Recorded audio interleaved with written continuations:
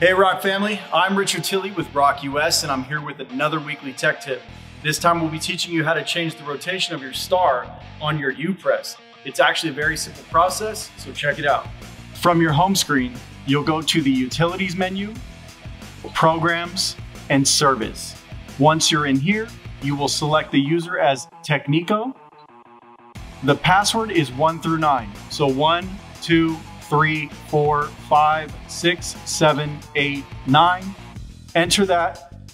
It'll accept the password and then go back into the service menu. Click reverse rotation, select yes. It will take you to the alarms page. Go ahead and clear that, and your press is now rotating in the opposite direction and ready to go.